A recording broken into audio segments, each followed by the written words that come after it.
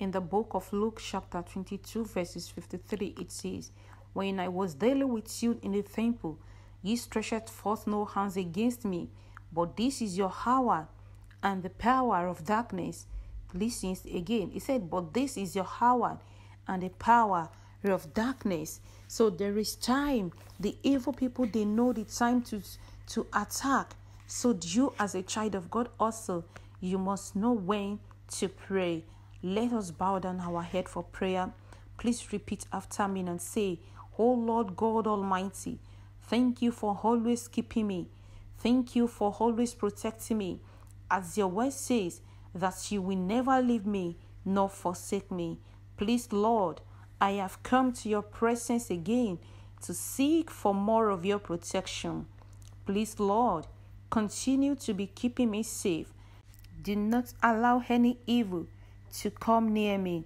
As your word says in the book of Ephesians chapter 6 verses 12, it says, "For we wrestle not against flesh and blood, but against principalities, against power, against the rulers of the darkness of this world, against spiritual wickedness in high places."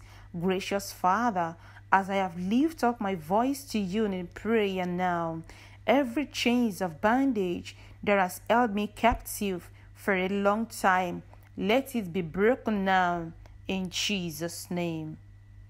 Every evil force, every cause, every spells, and every power of the darkness around me and my household be broken now and catch fire in the name of Jesus.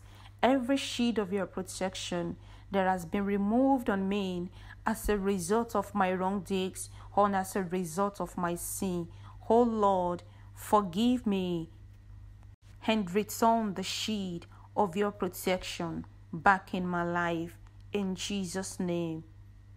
Every evil bullet or arrow aimed against me or against my household, let them be destroyed now in the name of Jesus. Oh Lord, my God, pour the anointing of your protection upon me so that no plague, no disaster will come near my dwelling in Jesus' name. Father, as you protect the Israelites in the land of Goshen against the agent of death that is killing the firstborn of the Egyptians, so also protect me that no untimely death will come near me and my household in the name of Jesus.